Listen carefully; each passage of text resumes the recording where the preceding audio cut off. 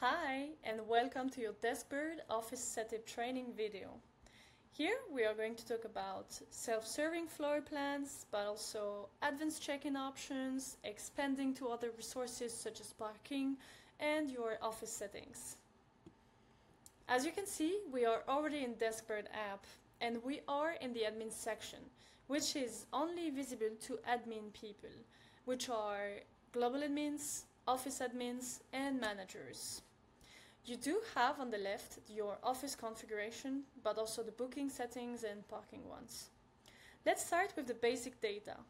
You do have here the name and address of your office, and by scrolling down you can see the opening hours, but also the access type for it.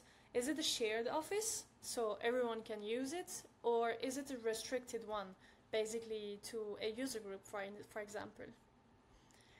Next, we have the floors and spaces. This is where you can actually put your floor plan into deskbird. By clicking on add floor, it will add another floor here. Then you just have to open it here and add an area. I've created one beforehand with an onboarding video area with a capacity of 5 desks. If I click on details here, I can have the ability to restrict the access or give it a priority access to specific users. For now, let's leave it as open access.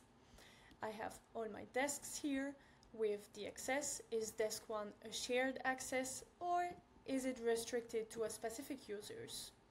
I can put it here. If I click this tick box, I will allow others to book this space if the assigned user is not in the office. So now, if I go back and I want to edit the floor plan, I prepared one that I've already put in the environment. You can use a SVG format, a JPEG format, or a PNG format. We have our area that we have placed beforehand here, and within we can place our resources. Desk 1, desk 2,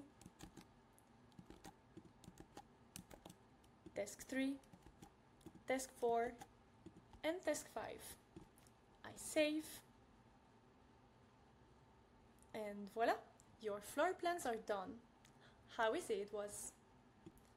Last but not least, if I go back, here I have the ability to download QR codes for the floor that I just created, but I can also create it for the entire area or at the desk level. By doing so, I will generate a QR code for users to check in when they arrive at their desk. This is very handy as well to mention to the system that the user is actually sitting physically at his desk, and allows also everyone to know that this person is really at the office. If you feel that QR codes are something that is of your interest, please do not hesitate to contact us at support@deskbird.com. Let's go next. We do have the desks, parking, and others section here with the booking settings. Here you have the ability to put how many days in advance can users book. Global administrators, office administrators, managers, group managers, and users. You also have the check-in options here, and we have our QR code there. If you enable the check-in with QR code, then people will be able to scan with their mobile phone the QR code and check in directly from there. And finally, equipment section.